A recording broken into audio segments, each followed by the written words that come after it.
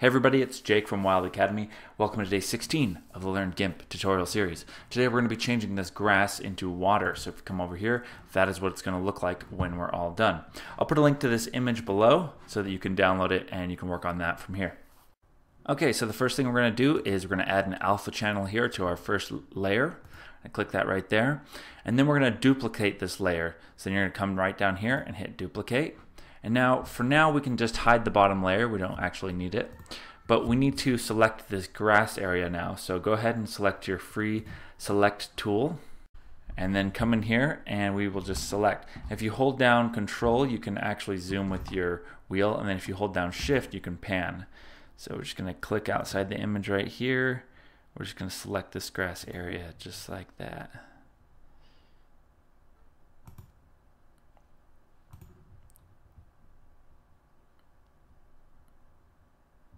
Now, if you make a mistake while doing this, you can just hit the backspace and it'll go back just to one. Instead of hitting escape or delete, you just hit backspace and it goes back to the last node that you clicked on. Let's quickly go ahead and do this.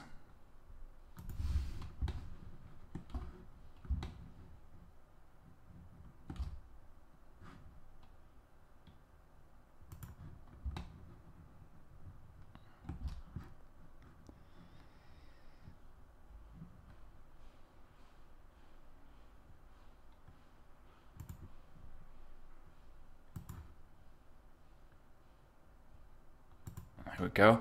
You can select outside of this image if you want. I'm going to pull this up. Hold down Control, scroll out with the wheel. And then the last click will be where you first selected, and then I'll give you that full selection. Okay, after you have that selected, what you need to do is we want to feather these edges right here. So if I zoom in, you'll see that this is just like a really tight turn, like a 90-degree angle. So what we need to do is we need to go up to select, and then we need to go up to feather, and we're just going to feather it by, let's do 7. It'll depend on how large the image is, but for this one we're going to select 7. That should be good. All right. Now go up to your paint bucket right here and make sure that your foreground is set to black. And we're just going to dump in black right here over the grass. Go ahead and zoom out there. Now what we want to do is shrink our selection. We currently have this selected still. We want to go up to select right here. We're going to shrink it, and let's shrink it by 12. And it says here shrink from image border. We actually don't want to shrink from the image border, so just go ahead and unselect that right there and then hit OK. And then you'll see that it only shrank from the top part because this is part of the image border. We didn't want that to shrink from there. So now that that's shrunk, we can actually delete this right here, and we should have that hidden, remember, and then we're just going to see this alpha channel here. That's the gray checkered box. Okay, now what we need to do is we need to deselect this. So we can either go up to select right here and select none, or we can just do Control Shift A or Shift Control A, which is the same thing. So I'm just going to do Control Shift A. And then what we're going to do is we need to flip this bottom layer. So go ahead and select that and unhide that for a minute there. And then we need to flip it. So what we're going to do is we're going to go over to this flip tool right here. And currently it should be set to horizontal on yours. Just make sure that it's set to vertical. And then click in the grass area, making sure that you have this layer selected. Click it right there, and that'll flip it around. Once it's flipped around, we actually need to bring this down. So we're going to select the move tool right here. We're going to select in that area again. Once we start to pull it down, if you hold Control, that'll straighten it out. Just make sure you start moving first and then hit Control, and it'll straighten it out on the Z-axis. I'm going to pan up by holding down Shift and clicking the middle mouse wheel. I'm going to start dragging this again. Hold down Shift or Control to keep it straight. Pull it down some more. And we actually need to pull it up here a little bit. So what we want to do is we want to line these bushes up. Bottom of these bushes.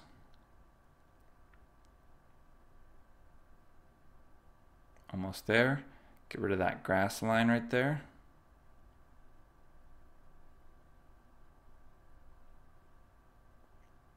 Great. So I'm going to go ahead and drop it now.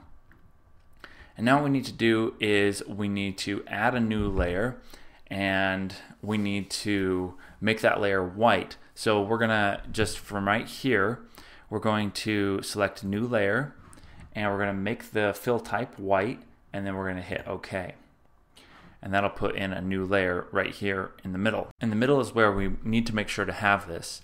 And we need to hide this right here, the top layer right there, because we're going to work on this new layer that we just created. The first thing we're going to do with this layer is we're going to render some clouds, because we want to add some waves to our water. So what we're going to do is we're going to make sure we have layer selected right here, and we're going to go up to filter, and we're going to go down to render. We're going to go clouds, and we're going to do difference clouds. So from here, we need to make sure that our settings are correct, and the Y size should be set at 4 if you're just on default. You just need to make sure to drag that over to 13, 14. Actually, I'm going to do 14 here. And then X size can stay at 4. And you need to make sure you have turbulent selected. And then you can hit OK.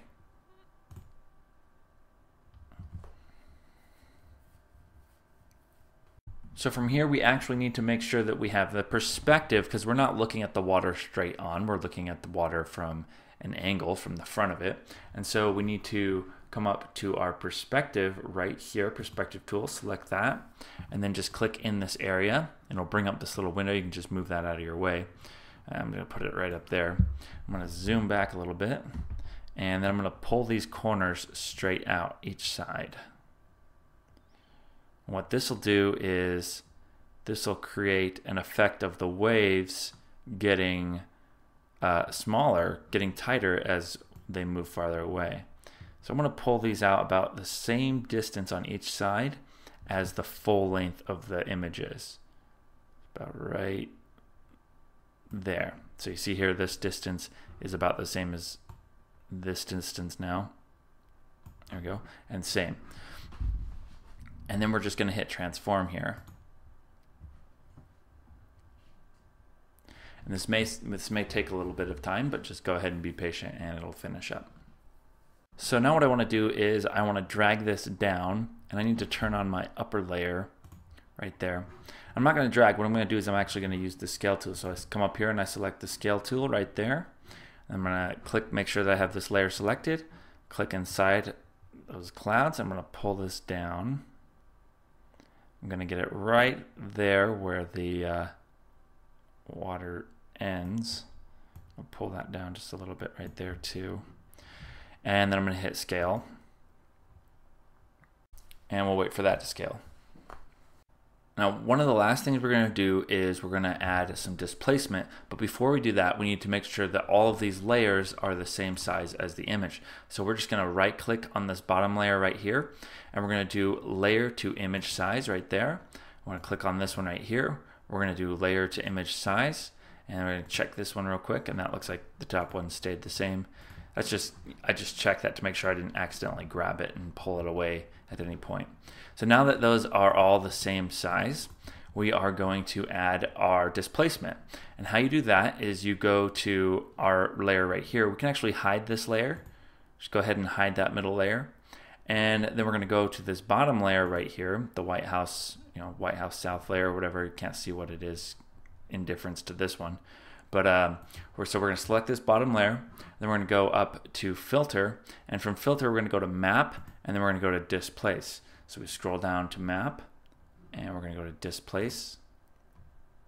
Now from here what we need to do is we need to make sure that we use this layer as the displacement. So we select here, select that one right there.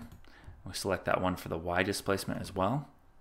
And then we make sure that we have smear selected. I think the default is wrap, but we want to make sure that this is set to smear. And this can be 2020 is fine. That should be good. Actually, yeah, 2020 is good. Okay. And then hit OK.